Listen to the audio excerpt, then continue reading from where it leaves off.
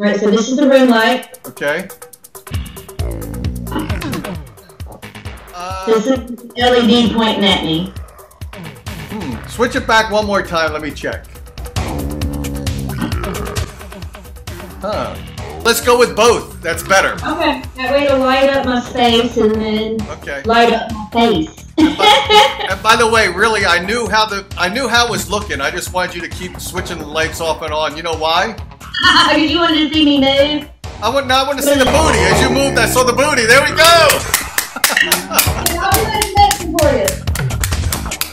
There we are. I got a really nice looking bum for a 40-year-old woman. Dave Darin is paying a visit home from Philadelphia. Hello? Hello? Water. Take Broad Street North, right on Passyunk Avenue. Oh, you're from Philadelphia? Kind of like the mummers and cheesesteaks and pretzels. He's the best there is. That is so gay. Yeah. Hero. He's got his head up his butt, but he's really interesting. Listen, Dick, how would you like me to make your life a living hell? Do not go in there. See? One that would have been here. Interesting. This is why you're my favorite DJ on this. There's no place he won't go. Nothing he won't do. Are you threatening me? And no one Major wow factor he can't handle. Dave Darin. Yes, yes, yes! Pam Taylor on the Dave Darin Show. How's it going, Pam? Wonderful. How's it going, Dave? Good, pretty good. It's great to see you. This is our makeup interview. We did an interview before, and we screwed it up. Now I'm gonna be honest. I screwed it up. I really did. I clogged up all of my bandwidth. But there's an excuse. My wife and I were loading up some of our amateur porn, so it's taking up all of our bandwidth. So now, and I don't know why we call it amateur, because we're so good at it. We're like great at it. It's not amateur porn anymore. It's professionally done with two tremendous performers. So that's the only porn I like to watch, Darin. Is that the amateur stuff is good. So the amateur stuff is. What you say? Yeah, I would say that absolutely. That's a cool phone you got there, and you got a great background. So, but let's talk about the music, not the artwork in the background. Did you just come off a tour? You were doing like a world tour, weren't you? Like cross country, across the globe. Halfway around the world. I started off in Scotland, and then I went down into England, and then I went over to the Netherlands. And then I ended up in Switzerland, and then I had a little rendezvous in Milan. I didn't have a performance there, but I just stayed there a few days, and then I went on to Israel, where I had my CD release party. Wow, so Israel was your finest gig. Now, you know, something funny about Israel. I actually, last weekend, I met a girl from Israel. Now, it's funny because when I lived in Japan, there's a lot of people from Israel that live in Japan. They're selling like stuff in the street. They're there actually illegally. I don't know if you know that. We have illegal aliens all over the world, not only just in the United States. I was living in Japan. There were the Israelis, and they sell like little brooches, and they call them pika pika brooches. Pika pika means they're very shiny. Do you like my pikas? Oh yeah. No. Do you like my pikas? No. They say they call them pika pika brooches. Japanese is funny because if you have a car and it's got some problems to it and it makes a noise like chuk chuk chuk chuk, they call that bodo bodo. And if you have an empty head, they call it kuru kuru pa. So it's like all the sounds you could possibly make are in the Japanese language. So it's kind of funny. It really is interesting. Well, I didn't expect you to give a Japanese lesson today. Well, you never know. You never know. But I started off the You never know. Yep, I started off the Japanese lesson because I told her I met this girl from Israel. It was funny because I went to this bar in New York City, and when I was in New York City, my wife and I, we experiment. We're swingers a little bit. So I'm at this bar. What does it mean you only swing one way and not the other? Hey, baby. Want to take a gander at some penis? Or to the right side because I'm left-handed. So you're right. Don't confuse me. You're pulling me off topic. I'm here for you, Dave. So like I said, I met this girl from Israel, and it was kind of funny because I was really doing well with her, and my wife said, "Man, she's going to be cute. Why don't we try to talk to her?" And so I'm over there talking to her, and the girl that I thought was I was touching her, and I could feel like a microphone down the pants. So I knew it was a dude, right? So I got a little bit scared, and my wife got scared. But I decided to go back there the next week, right?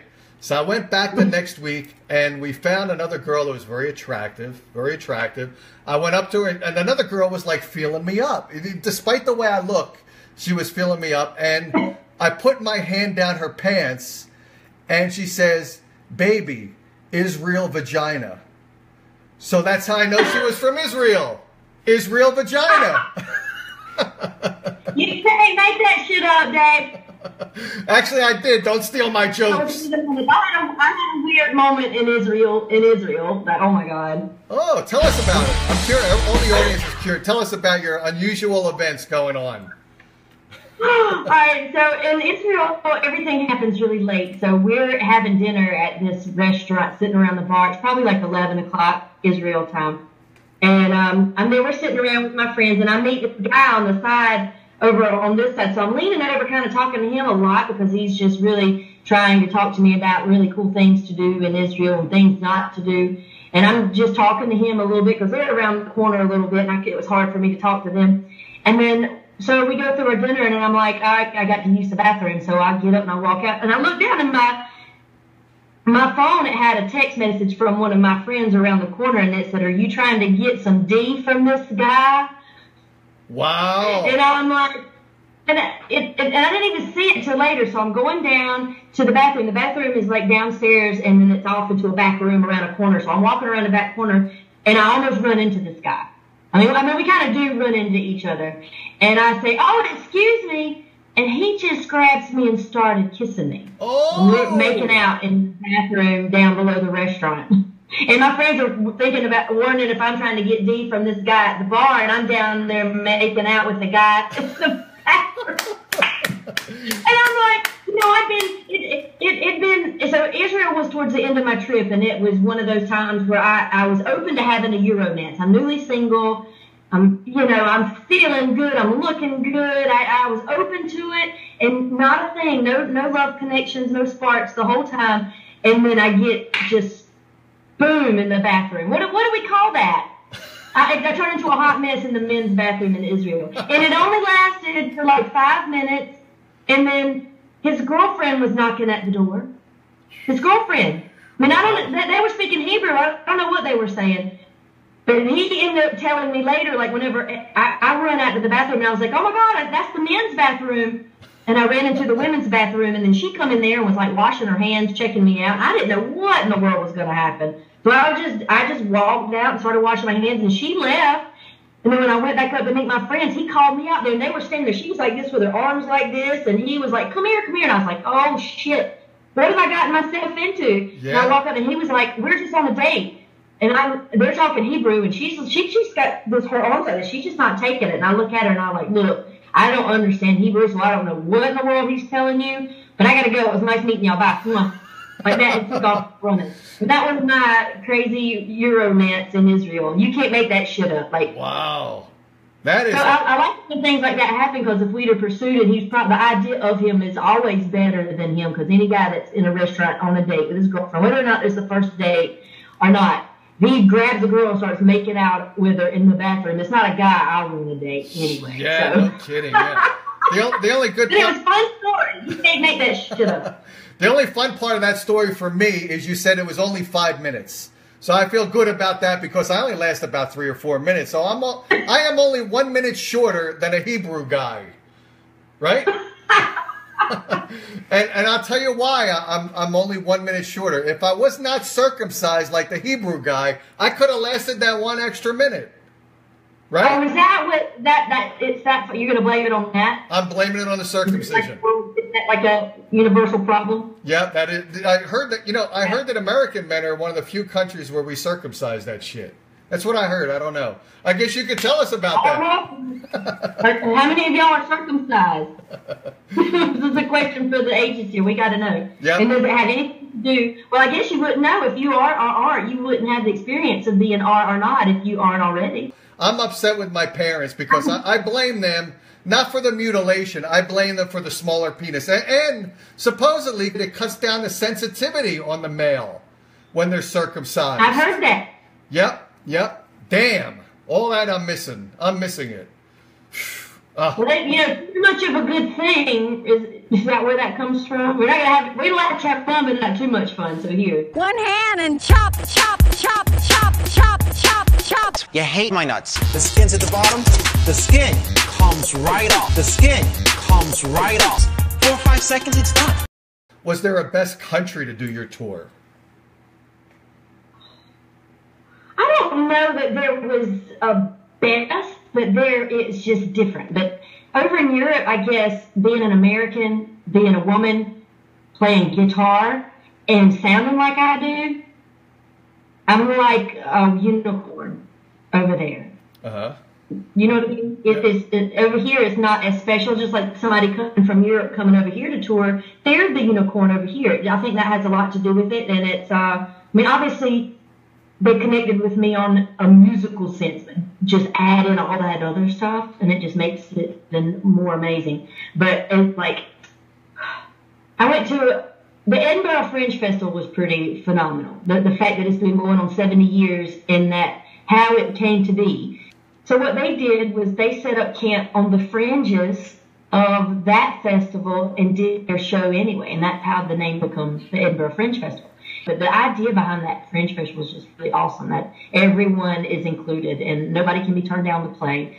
So just being a part of that and its 70th anniversary, that made that really special to me, and Scotland in general. But the place that I connected most to, on not even a musical sense, but just my heart, I mean, maybe it was because of the view, but it was Switzerland. Oh, okay.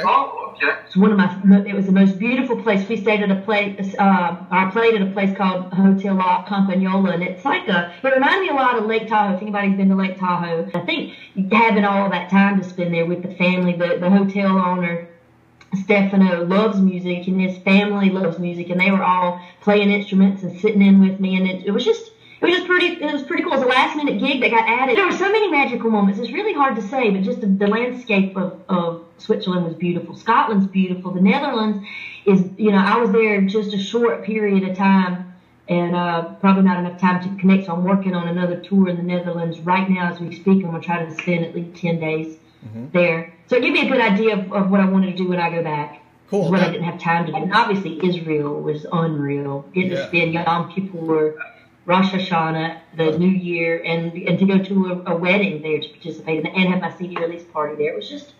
Wow. Tremendous. Tremendous. Sometimes you got to climb all the way to the top of the mountain so you can see it. It's hard to get up there, man, sometimes. It can be. But that's what this song is about. It's called Mountain.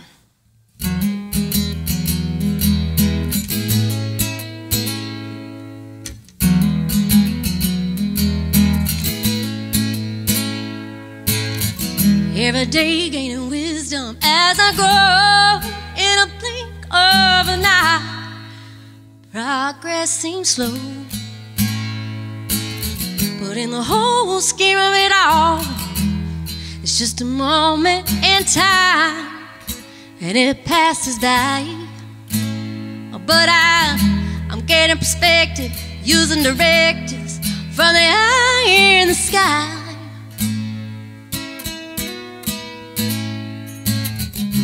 I am a mountain, yeah.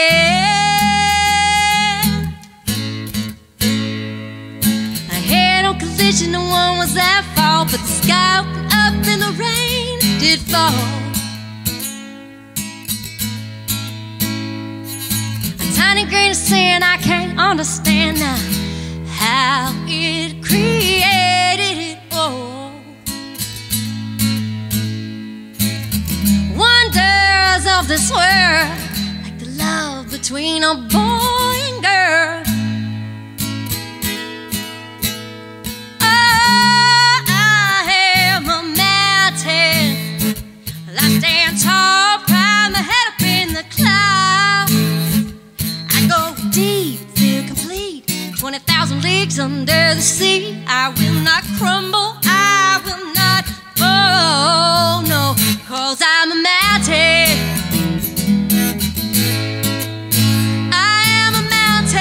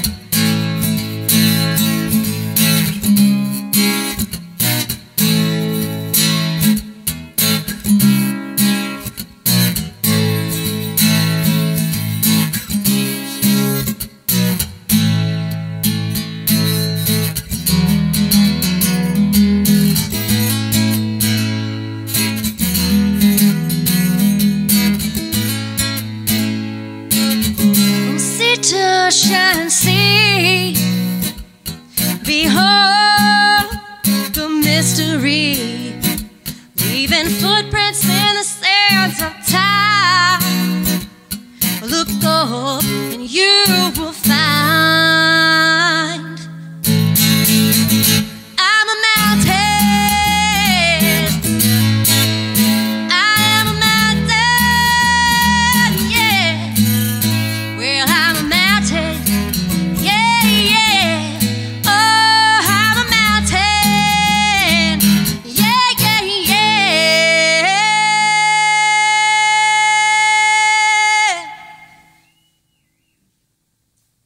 Can y'all feel it? Can y'all feel it?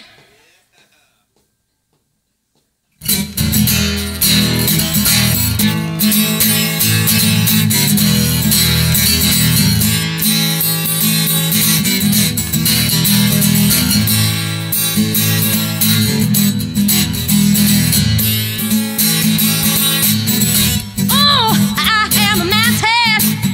I stand tall, I'm head up in the cloud. I go deep, feel complete.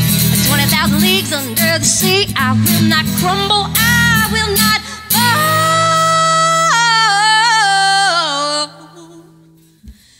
'Cause I am.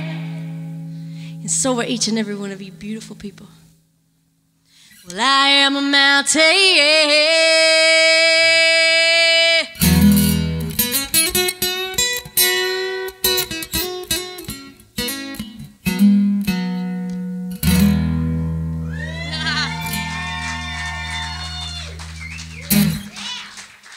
A lot of the bands that I talk about in the United States, you know, the most that they'll tour is within the country, within the U.S.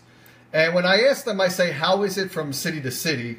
And how are they making ends meet? Or is it a profitable thing to do, going from New York City to Washington to Boston to Baltimore? When I'm in Phoenix, going to L.A. or going to different parts. For an international tour, is it something that is significantly profitable? Is it something that you take a risk doing? Tell us about, I'm curious about the finances of a world tour. Well, you know, it wasn't a traditional tour for me. The next time I do it, I will do it differently, but I needed to get away. It started as a pilgrimage that turned into me being able to perform over there. So, yeah, when I go back now that I've made the connections and network, and it's going to be more profitable, but I dug into my savings to go as if I were going to go on a pilgrimage and just go for me. And I made sure I had time to connect with people and sightsee and do the touristy thing. And I wasn't just a boom, boom, boom, play shows and move on and not really get to have that, you know, like I'm on vacation kind of feeling. I had a lot of those moments. There were a lot of those moments where I felt like I was on a rigid tour, but then, you know, there was, so yeah, I mean, I think I made enough money to get me to the next place and to the next place and to the next place. And eventually, ultimately, I spent everything I made to get home. Were you able to write any music there? Or because I'm curious about this, when you're there in the moments and you're capturing the emotions of the moment, it's something almost I feel like you can't store it away and do it later. You've got to do it right as it's happening to catch that immediate rush of emotion. Did you write anything out there? Were you writing any music? Oh, yeah. Yeah, I've written several. And you're right. It's hard in that moment. I get an idea, and that's what I love about my smartphone, my iPhone. I can just go in the notes. I can record. In Scotland, I wrote a song called Lover's Lane. It's about a story I made up in my mind about seeing an old couple walking down this so-called Lover's Lane, and it's a real place. They got a recording studio called Lover's Lane. I didn't even know until after I'd written the song and came up with the idea to do like an acoustic version of it and then have all of my Scotland people that I made music with while I was there go in and record and make it like a big deal song. So I wrote that song with a host family I was living with, Patricia and Jonathan. And I was sat around, I had the idea, and I went and I sat with them around the table, and I was like, I need to throw some ideas. I really feel like this needs to come out right now. And so I wrote it with them sitting right there around the table that night. And then I learned about the hurricane. The hurricanes happened while I was at Hurricane Harvey. I was in England when that happened, and I was dancing around with my host family, and then I wanted to show her something on Facebook, and I flipped to my Facebook, and I saw a feed of one of my really close friends and the music, another soul sister musically, she had lost everything. Oh, but she had been on tour, so she had like 2 suitcases with her, but she was being rolled away from her home, and tears were flowing down her cheeks, and she was singing This Little Light of Mine. And right then and there, I started crying, and my host family, she's from Turkey and didn't speak hardly any English. She's like wondering why I just started crying all of a sudden. And I tried to explain to her as best I could, and she got all emotional, and I was like, excuse me, I got to go write this song. And then I went to my room, and I wrote this song called Full Moon Over Texas about the hurricane. It was almost a full moon in England. And it just spoke to me, so I went right straight to my room and wrote this song. And it's still a full moon. I was thinking maybe by now everything would be all right. So y'all bear with me. It's so brand new, but I'd love to share it. Because I think I'm supposed to, because I'm still under the full moon, so this is when I should share it, right? Yeah? I all agree? This goes out to all my friends and family and friends and loved ones.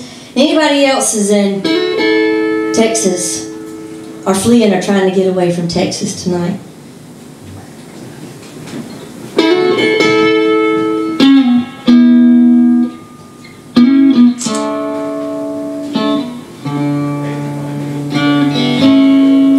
Dark clouds in the sky, wish they roll on by, but here comes the rain anyway. Dark waters do rise, sure as the sun shine again. You can count on my love and a helping hand.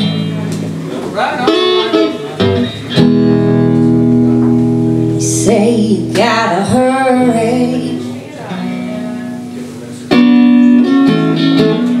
'cause the living might break. Baby, don't you worry, God makes no mistakes. Hold on if you can, help some way. And in the midst of all the pain, maybe an answered prayer. There'll be a full moon over Texas tonight. Shine so bright, the light makes everything alright.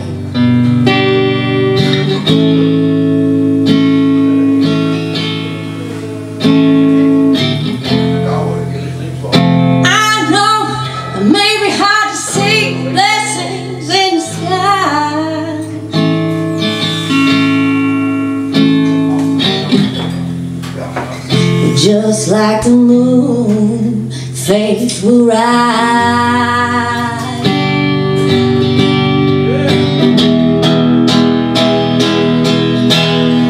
'Cause there'll be a full moon over Texas tonight.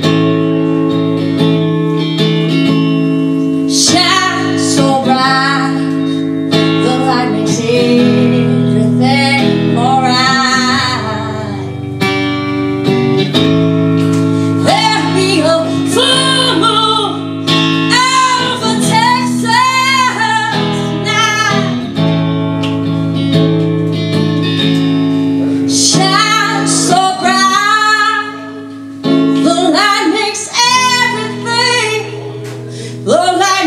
Everything alright.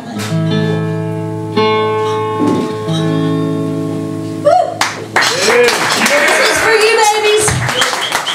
Keep the faith, Texas. And then, so I get to Switzerland, and the hotel owner had told me this crazy story about an acid-induced trip to America where he went to a three-day Grateful Dead concert in Las Vegas. about a peep show dancer he met called Sugar Rose. And so I wrote a song about that called Sugar Rose. And I didn't write it until I got to Milan, and I wrote it with the girl that I was staying with, Veronica Fergia. I love these people's names, and I screw them up totally when I try to say them. So they're beautiful anyway. So I ended up writing with her to finish that song. So yeah, there's 3 that came out of it. I got one that I'm writing about Jerusalem. I had another one that came out of the healing from it. It's called How Long Is Long Enough. I've been around the world and back, and I still feel a little brokenhearted. So how long is long enough?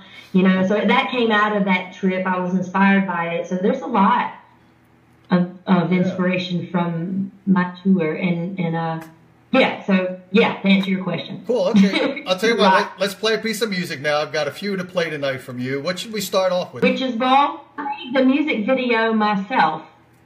Okay. Oh, cool. I started doing that. So I wanted to capture the feeling that I it's just like all your fears coming true and giving in to fear. So it's like everybody's worst nightmares in this video. Okay, cool. Let's play this. Here we go on the Dave Darin Show. Let me minimize this. Drag some stuff over. Enlarge the window. Is smooth today. Man, today everything is going so smoothly. It's incredible. Here we go on the Dave Darin Show.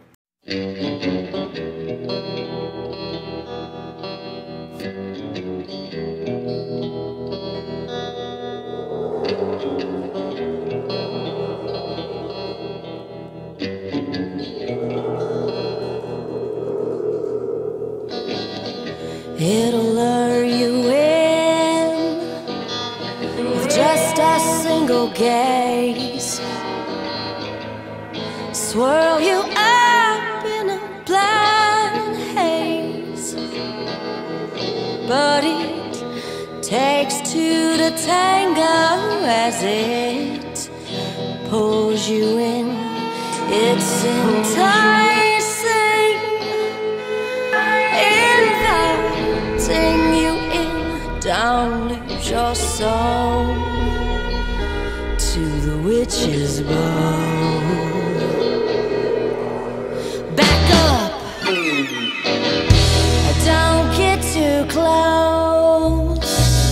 Nobody knows where the spirit goes, but the secrets always lie within. Temptations are ways of sin. Don't lose your soul to the witch's ball.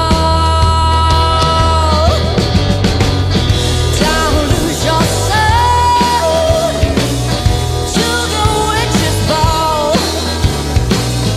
It'll lure you in. You will fall. Don't lose your soul to the witch's ball.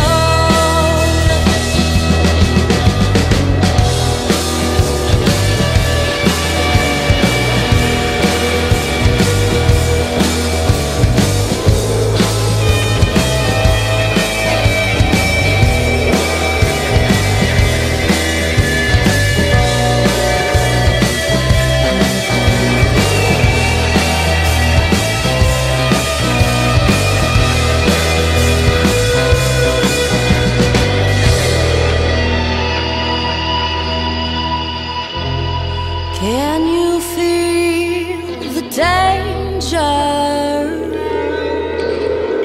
Like taking candy from a stranger. Well, it may seem harmless, but to you I must confess. Don't lose your soul to the witch's ball.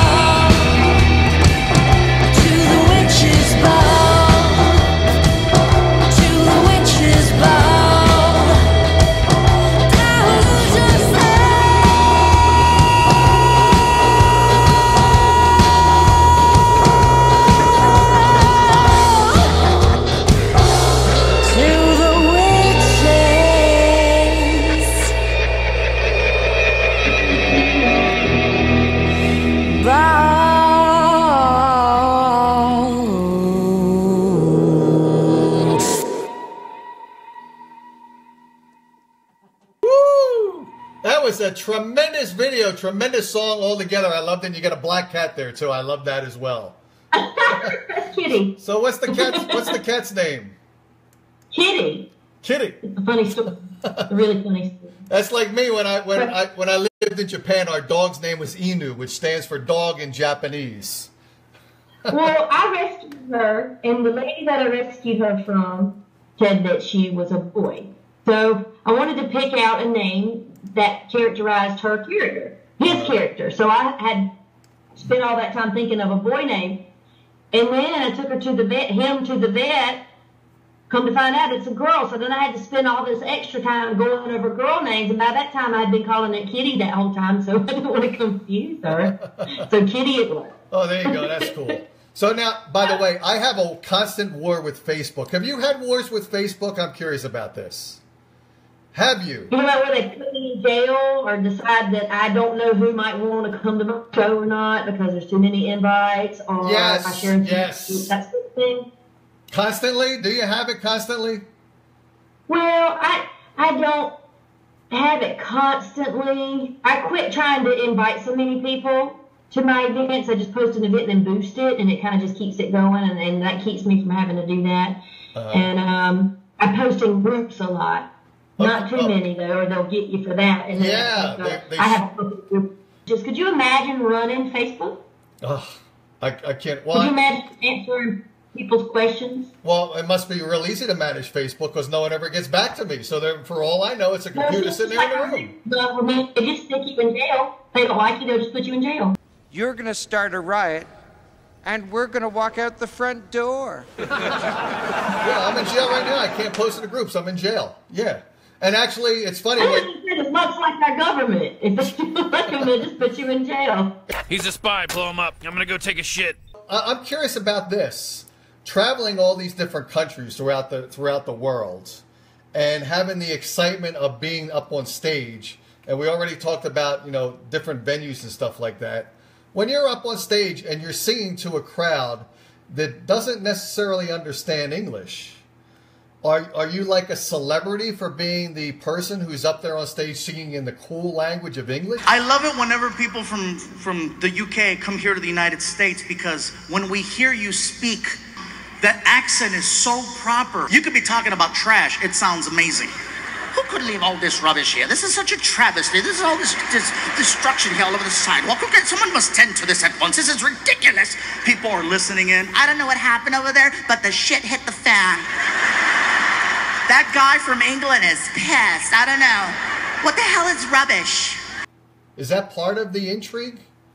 Well, really, to be honest, over there, most people grew up watching American television, so they have they understand English better than they can speak it. Yeah. I got that a lot. They understand me. They listen to American music. They watch American television, so they're just really, I didn't have that issue. Only one, I think I was in, when I was in Switzerland, but the hotel owner would translate things that I needed him to say. And everybody understands this. Yeah, yeah. And that's my message, is love and self-love. And, I mean, that's universal, and that's what the music does, too. I infect my music with love and positive intentions. And, I might, like we said last time, I might say fuck and love God in the same sentence. And I mean, like, it's sweet and spicy. That's what yin and yang, black and white, good and bad, light and dark. That's all. It's a balance of all of it. And I think that's what, my message is to accept all of those parts of ourselves. I'm curious about this. I'm also curious about this. When I'm in New York City has an interesting way of making sure the bands have some financial reward for playing. Now, what they do is, I have no idea what the financial situation of the venue is, but I do know that they pass around a tip jar. And the way that they do it is they have one of the waitresses or bartenders that's on break now carry the tip jar around to the couples, because the guy would look like a real douchebag if he wasn't putting some money in there when he's with that girl that he's hoping he's going to feel up in the men's room or the women's room, right? So they're walking around with that guilty perspective that fill up the tip jar. Now, when you're traveling the globe and people are giving you money, they're giving you yen, they're giving you rubles, they're giving you... How do you know what you might have gotten like a huge tip from this millionaire Or you might have gotten like a couple pennies from this douchebag. How do you know what you're getting? I studied a little bit before. I mean, Scotland has its own pounds, the Scottish pounds, and then there's the British pounds, and then there's euros, and then Switzerland has their own currency, Swiss francs, and then Israel has their own currency. I think that was the most confusing. Everything's kind of close, so it's not, except for Israel. It takes 3.5 shekels to make $1 US. So 30 shekels is like $10. Oh, so you are into bondage. Oh, you didn't say shackles, you said shekels. I'm sorry. Excuse me. Excuse me. Israeli shekels, not shekels. Yeah, but hey, well, it's each his own. I just watched a weird movie about that called Beryl's Game. That was freaky. Have you seen that? No, but as soon as I'm done with the interview here, I'm going to be spending some masturbation time with the cleaning box here watching it. It's messed up. It's a mind fuck. It really is. But they start out having fun with the thing, and then he ends up, I ain't going to tell you, I'll give it away, but it ends up not being a really good situation you want to be handcuffed to the bed in. Oh, wow. Ooh, Gerald's Game. It's crazy. Crazy cool if you like that kind of psychological. Yeah. Really. I'm going to have to I'm going to have to make sure my wife doesn't see that, because my wife is very interested in one perspective of my life, which is an attempted homicide. So I'm going to have to make sure she doesn't watch that. Okay, cool. So she doesn't want that. So the new track you got out there, which we are going to play probably at the tail end of the show, although that was your newest one. Witch's Ball was the newest one, That right? was the newest one. That was the newest one. We didn't do it in order. That was the newest one. Then we'll go back to, we'll do them backwards. Okay. So the next one we'll do House of Cards. Okay, but explain to me Witch's Ball. Obviously, that was a video that you did on your own. You actually captured all the images, mixed up the images and all that stuff.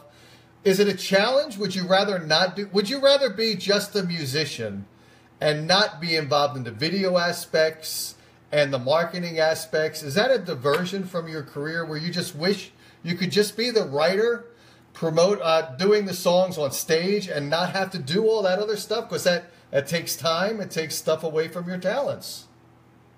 That is part of my talents now, Darin. Oh, okay. It's like one of those things that another way for me to be creative. I make jewelry too. So I don't only make videos. I don't feel like this takes out of my time, just because, it's something that's not exactly music. I love doing all of it. I think I want to help people, to be honest. I want to eventually be able to help people who can't make videos. I learned how to do it so I could do it for myself because it costs money.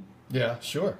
And that's one thing since losing my regular job, a 9-to-5 job where I get a regular paycheck. That's something that's, it's not coming in as quickly as it used to. So to be able to save money because I can make my own video, that's huge. And then learning that I can make it and it's good and people like it. It's already got over 5,000 views and it's only been out a couple days. Nice. So that lets me know. I mean, that's just, like I said, it's just another way to be creative for me. So I like doing it. I make promo posters. I'm going to start making promo videos. I made that little teaser. I enjoy it. Yeah. And it gives me something to do because performing music is not a full-time job for me. I think I have my hand in a lot of different things. Yeah. And that makes me happy. I get bored. Mm-hmm. So I have to have like a plethora of things to keep my mind from going, oh, the squirrel. Do you know what I mean? And it keeps me focused to have so many different things because I'll just get bored with one thing. I got to move on. And I've made probably 4,000 individual pieces of jewelry in just a year and a half. Yeah. For every piece of jewelry, that was a thought I was trying to calm. Yeah. What would you do in this case? Okay, so you become a mainstream, significant, big-time artist. You're touring. You're on stage 300 days a week. And everyone they know the songs that they love from your best hits CD. So you've got to play these 7 songs because the fans want to come to see your concert and they want to hear these 7 songs. And you already said sometimes you have an issue with boredom and you need something different. What are you going to do when the demand is out there to play these 7 songs every night that you play for 300 nights a week? Are you going to be creative with the way they sound? Are you going to do, well, how are you going to make that fresh every appearance? Well, you know, or does the audience make it so fresh? When I get there. Okay. I do write so often, it's hard, because I got a lot of people that request stuff from Hot Mess record, my first record, that I don't do, and I will try to do it for them, but it's different, like at my solo shows versus like doing a band show, because what I have to do now is like, I don't spend all this time rehearsing with the band. I hire really great players, and they learn the set, I tell them. So if I'm at a show and somebody goes, oh, well, you do this, odds are we're not going to, because we didn't rehearse it. It wasn't on the set if it wasn't on the set, because that's just how it is. But I try to accommodate, like when I'm doing a solo show, I will try my best to play whatever I can, but just in those situations. But I don't really want to tour 300 days a year, to be honest. I like being home. I like creating. I like being in the studio. I like making jewelry. I love doing the behind the scenes work with the video. I love all aspects of it. I love, my newest endeavor is events and benefits company, where I plan and host, and I even perform at benefits or events where there's bringing awareness to something, either a business or a cause or a charity or something. Because I put on so many benefits since I started playing. It's like the first benefit I played at, and I was a part of it, gave me those feels that I just, you know, you can't get anywhere else. No, there's not drugs good enough to make you feel like handing a check of $5,000 to a family in need at Christmas time does for you. There's nothing out there that gives, or at least for me. And so I knew that was something that I wanted to do. So I just started Pam Taylor Presents, where I'll be putting on main big events. Because I love festivals, and I love helping people. So I want to put that benefit concert festival feel together with any organization or charity event or individual or family or whatever I can find. And I really enjoy doing that. It gives me more satisfaction than standing in a corner at a restaurant, sports bar, or whatnot. You know, I could totally, it's like more bang for my buck. My main objective is to heal and help others to heal. So it might not be touring 300 days a year that's going to help me do that, but it's going to be benefiting others. It's going to be putting on events and those types of things that is going to do that. And, you know, my future career, my plans aren't that of the normal everyday artist that's trying to get famous and tour around the world. I just don't really have those same goals. Huh. How about that? That's interesting, because I periodically, especially recently, I've been trying to talk to bands about goals and work ethic. Now, obviously, you've got a tremendous work ethic, because obviously you're so diverse in your career and you're handling all aspects of it. So you're very diverse. You have a great work ethic, plus you toured around the world. So tremendous work ethic. What should be today's young artist? What should their goal be? Can you have any advice for some of the young artists coming up? What should their goal be? Should their goal be to practice to be diverse in what they do? That music is a career, but practice and learn the business aspects of it, the production of it. What can you give to the young artists that might help them to move from where they are now to the next level, that next little step? Well, there's so much out there to learn from. There are so many DIY things you can do where you can take cost off, and then you learn on. But doing it all myself over the past decade has given me things that are priceless.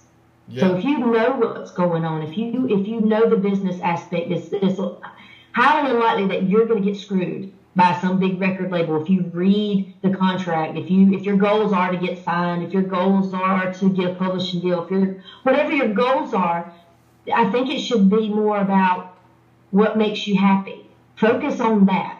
And then, like, that's what I've done. And it's like the people who are following me, watching me, are listening to my music, they realize, hey, she's doing something that's making her happy. And that's what I think fans enjoy watching people do. So it depends on what everybody's individual goal is. So you got to have good quality music, be unique. But there's so many ways to do music from home now. It's like I just went and did a big production on Steal Your Heart. My next project is going to be low budget. I'm going to see what I can do. I'm going to learn. I got a friend of mine that's teaching me how to record in a home studio. So I'm going to do, like, my whole next record is going to be as much of me as possible.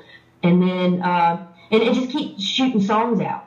If your goal as a songwriter to get published, you got to keep spitting songs out. Build a catalog, submit them to publishing companies. It just depends. There's so many different avenues. You could do it all. If you want to get a TV and movie placement, there's things for that. There's YouTube. I mean, there's so many people that become one-hit wonders overnight because they got some kind of viral video. Who knows what the perfect recipe is for success? The main goal at the end of the day for me is, am I happy with my success? Am I happy with what I'm doing? Am I happy with my product? Am I happy with my image?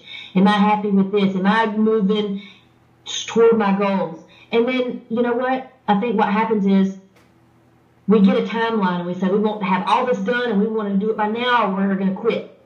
And I don't feel like there's a certain age. I'm almost 40.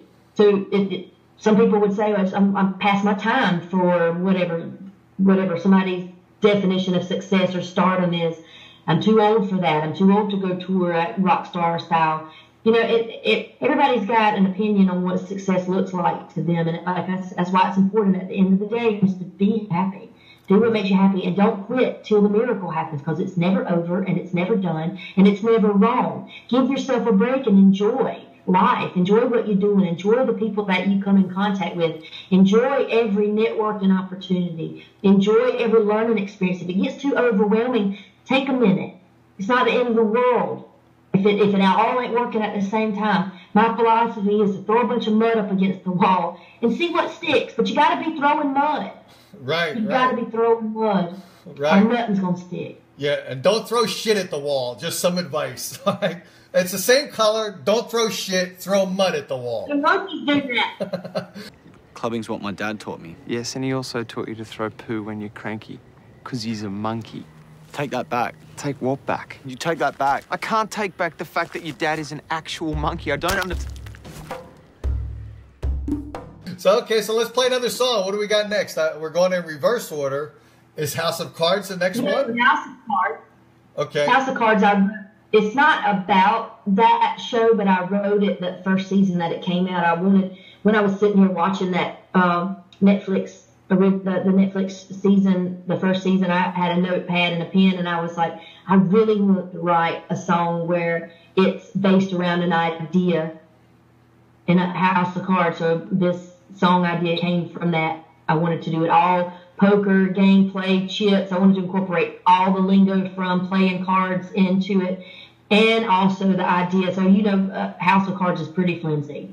Yeah. That's the idea behind it, is living a life that's flimsy like that. Lies, addiction, mainly is the things that come out. I'm a recovering addict, so I know all too well about what kind of flimsy house of cards you build, living on lies every day, trying to cheat and steal and get high and do whatever. I've already been there, done that. But that's what this song is about. Well, okay. House of Cards on the Dave Darin Show. This is Pam Taylor, and here we go. Drag the stuff over, and I'm going to press this button right now. Here we go.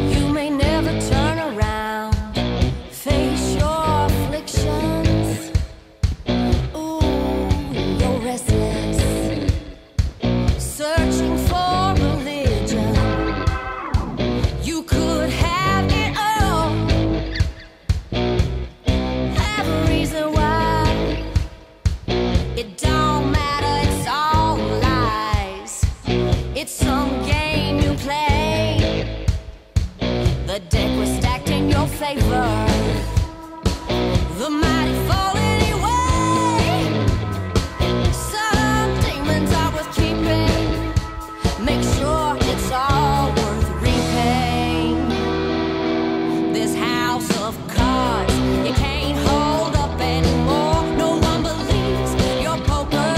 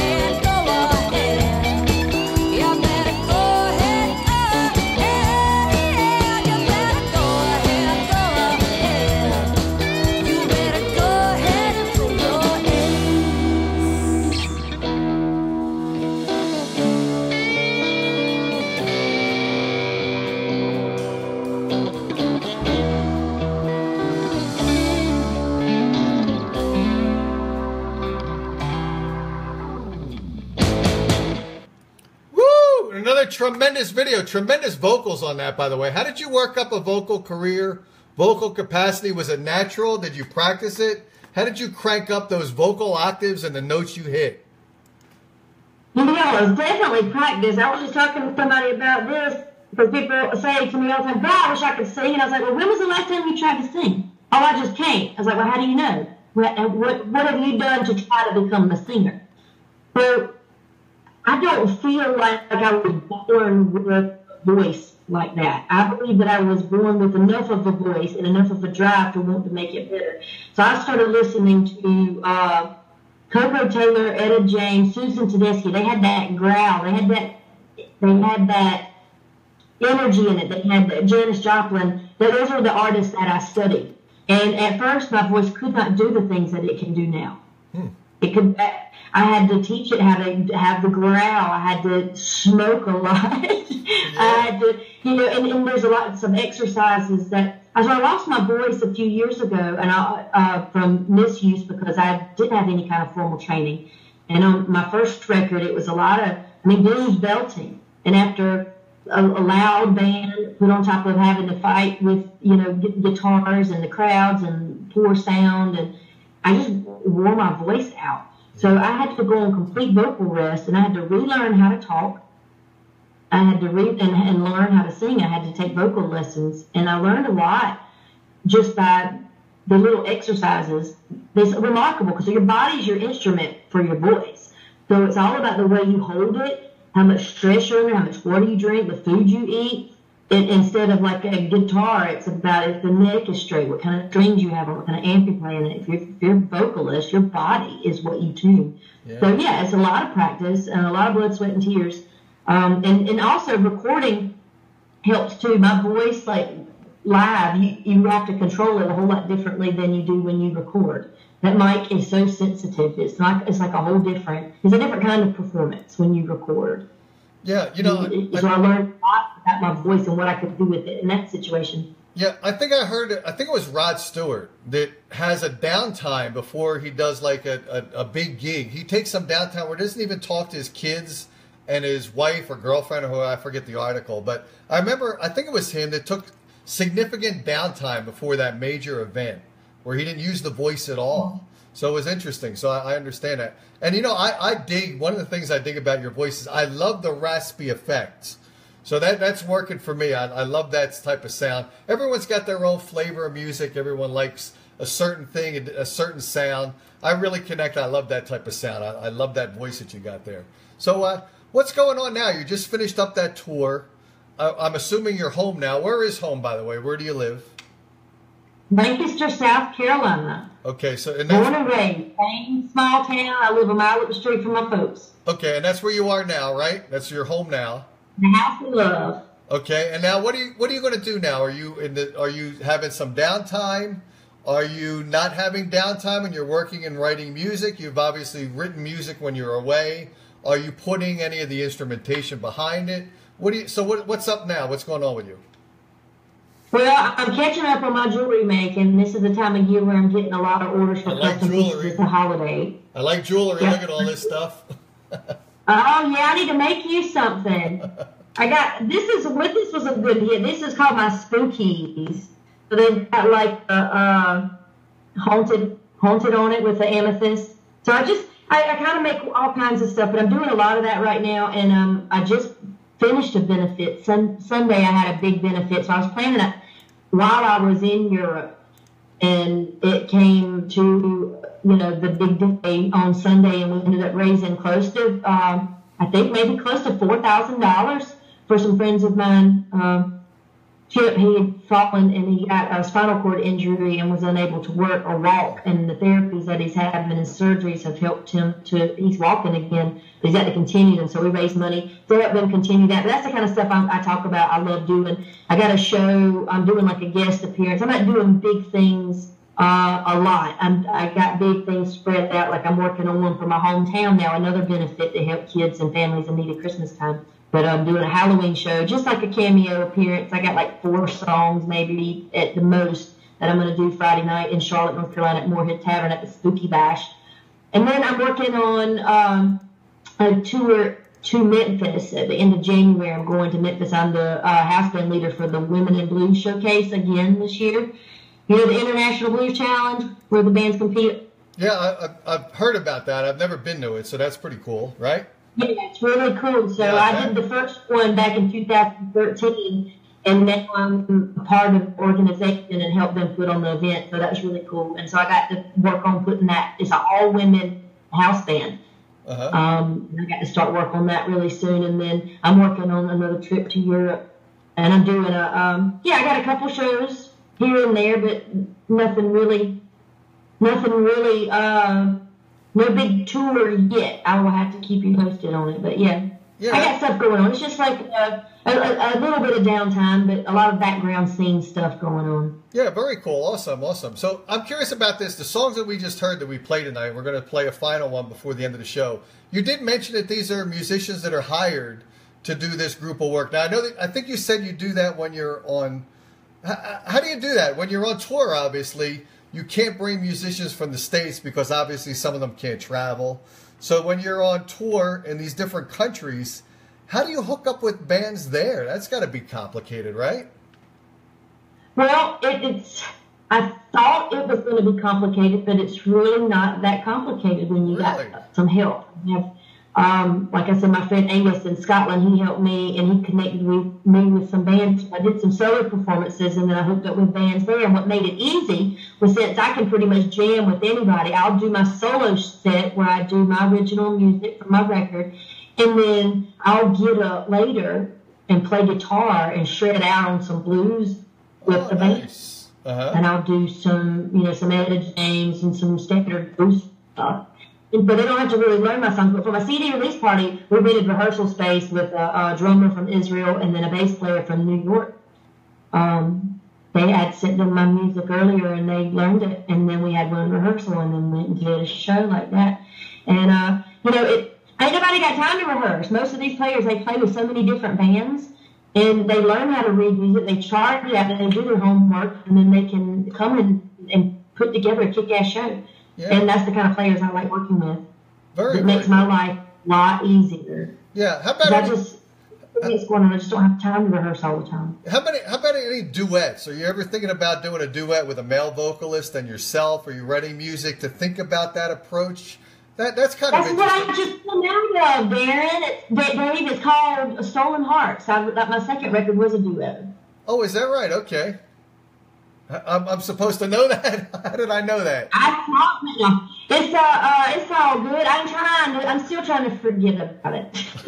I would like to do it where we're romantically connected. Maybe that'll work out better. I'd like to do some three-way harmonies with some local artists that I work with. They recorded. I did a song with said X, and these girls recorded harmonies on it, and we did a show together. But our three voices together sound phenomenal. So maybe do like a Dixie Chicks, but more roots instead of country with those girls. Maybe so. I'd love to do that. There's nothing, but to me, there's nothing than the feeling that harmonizing voices bring. Mm-hmm. Okay. I'm curious, when you're on stage and you're up there performing, you're digging what you're doing, are you thinking more internally to gather your internal emotions, or your emotions gathered from the people that you're playing to? So where are the emotions coming from? Yourself internally, or your emotions being drawn from the people that you're entertaining? Good question. It's a little bit of both. I think a lot of times music is my where I can run off to. So like whatever I'm going through in my personal life that day, walking up on stage, I can drop it or I can use it.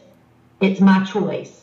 It depending on what the song is, depending on what's going on, and every show is like I interact a lot with the crowd, so it does have a lot to do with the energy exchange I get back to what my emotions are doing in my music. But it's always that's the one thing I've always heard about, like somebody watching a live show. They love the emotion I put into it. They know I'm having a good time. They can feel it. They connect with me. So I think it's a lot of balance between both of my own emotions. If I'm feeling bad, I'm not going to let them get in the way of me having a good time with my people.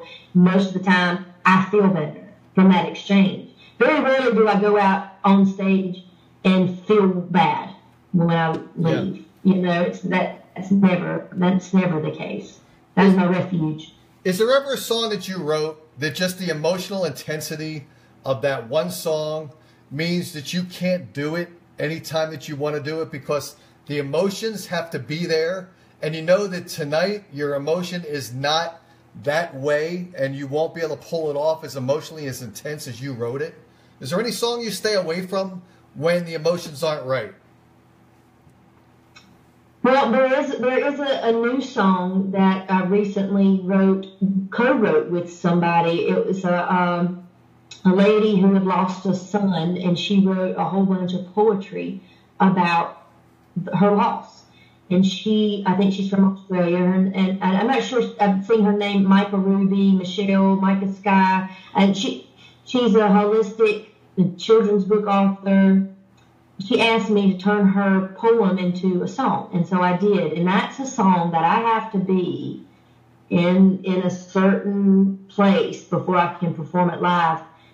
And it takes a lot for me not to get too emotional where I can't deliver the song properly because you start getting all snotty nosed and crying. It's hard, man. Yeah. And this is one of those songs. It's called Shining in the Light. You can buy it. You can go check it out on Amazon. And I recorded it on my iPhone and sent it to her. And she put that on Amazon. It was so real and so raw. That's the way she wanted it. I tried to record it to her like 5 times, and I couldn't get through it without crying. It's one of those songs because the underlying story behind it. But yeah, that's definitely one of those. And I hadn't recorded it.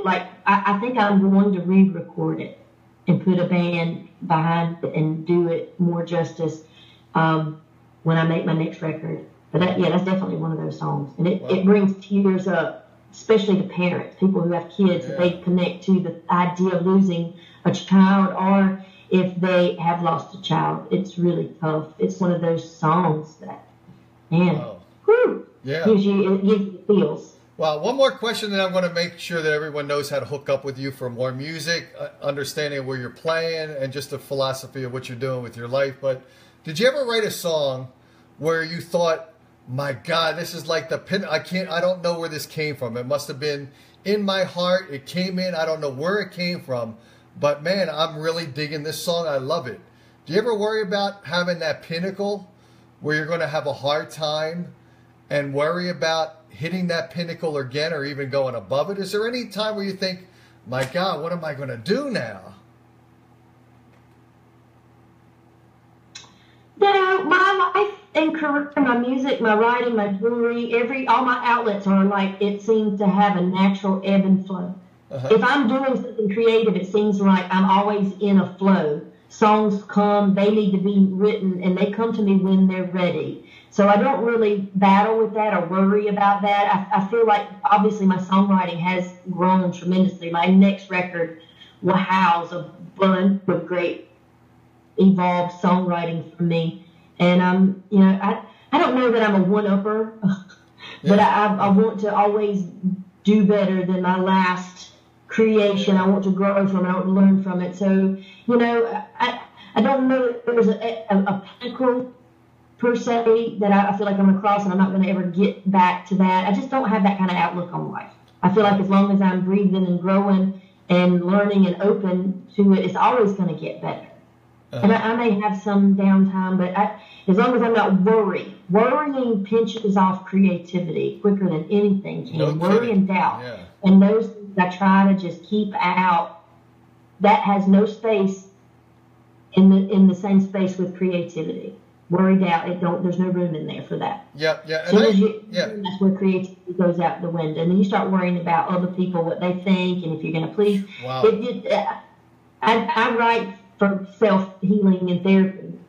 Yeah. And I think if you keep that kind of attitude about it, it's really hard to feel like that. Yeah, and everyone probably does at some point in their career. For instance, when I first started the radio show, I used to take, because I worked for a radio station back then, and they used to give me and every other radio personality, they used to give them the show on a CD so you can leave the studio with it.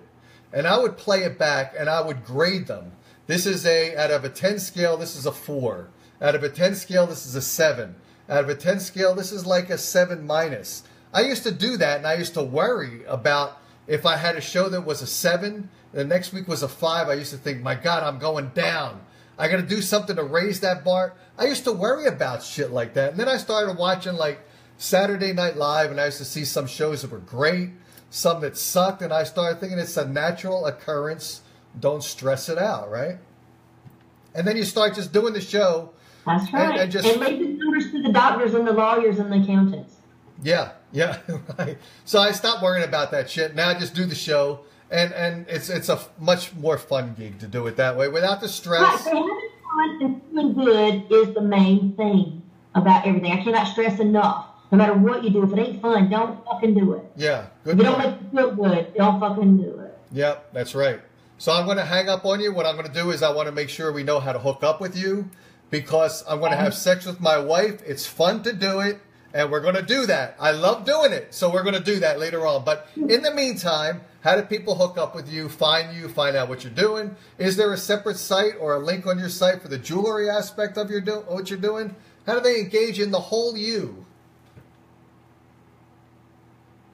All right, so Pam Taylor Music is my handle on everything. It's my website, PamTaylorMusic.com.